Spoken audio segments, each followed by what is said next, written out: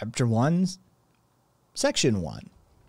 Why is the failure to renounce hierarchy the Achilles heel of right-wing libertarianism?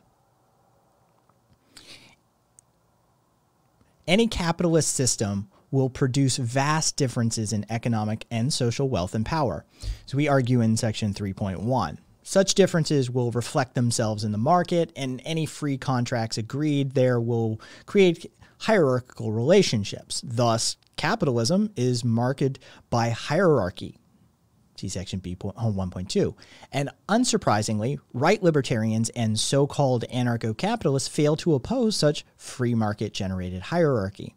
Both groups approve of it in the capitalist workplace or rented accommodation, and the right libertarians also approve of it in a minimal state to protect private property. So-called anarcho-capitalists, in contrast, approve of the use of private defense firms to protect property. But the failure of these two movements to renounce hierarchy is their weakest point, for anti-authoritarianism has sunk deep roots into the modern psyche as a legacy of the 60s. Many people who do not even know what anarchism is have been profoundly affected by the personal liberation and counterculture movements of the past 30 years, epitomized by the popular bumper sticker, "Question Authority."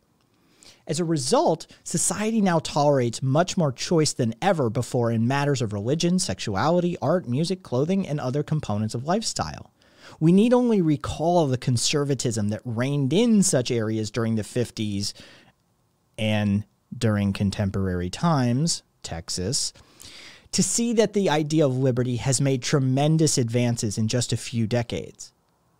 Although this liberatory impulse has so far been confined almost entirely to the personal and cultural realms, it may yet be capable of spilling over and affecting economic and political institutions, provided it continues to grow.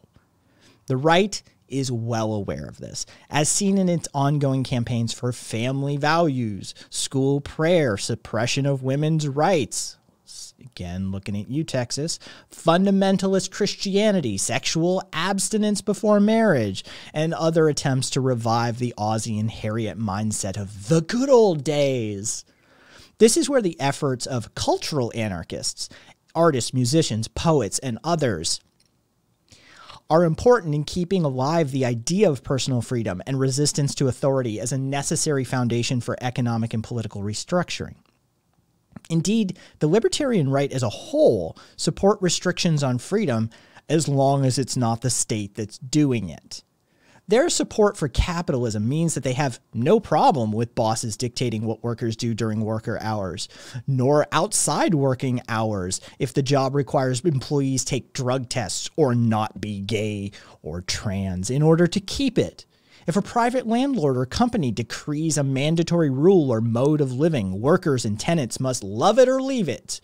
Of course, that the same argument also applies to state laws is one hotly denied by these same right-wingers, a definite case of not seeing the wood for the trees. Of course, the so-called anarcho-capitalists will argue workers and tenants can find a more liberal boss or landlord. This, however, ignores two key facts. Firstly, being able to move to a more liberal state hardly makes state laws less offensive, as they themselves will be the first to point out. Secondly, looking for a new job or home is not easy. Just moving to a new state can involve drastic upheavals, so changing jobs and homes means even more change. Moreover, the job market is usually a buyer's market, except maybe right now. It has to be in capitalism, otherwise profits are squeezed. And this means that workers are not usually in a position, unless they organize, to demand increased liberties at work. It seems somewhat ironic to say that at the least that right-wingers, right libertarians, and so-called anarcho-capitalists place rights of property over the rights of self-ownership. Even though, according to their ideology, self-ownership is the foundational right from which property rights are derived.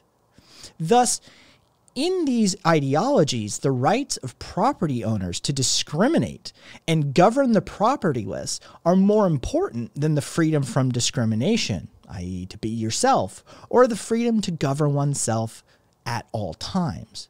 So, when it boils down to it, they're not really bothered about restrictions on liberty. And indeed, they will defend private restrictions on liberty with all their might. This may seem a strange position for self-proclaimed libertarians and so-called anarcho-capitalists to take, but it flows naturally from their definition of freedom. But by not attacking hierarchy beyond certain forms of statism, they fundamentally undermine the claims that they then make. Freedom cannot be compartmentalized. It's holistic.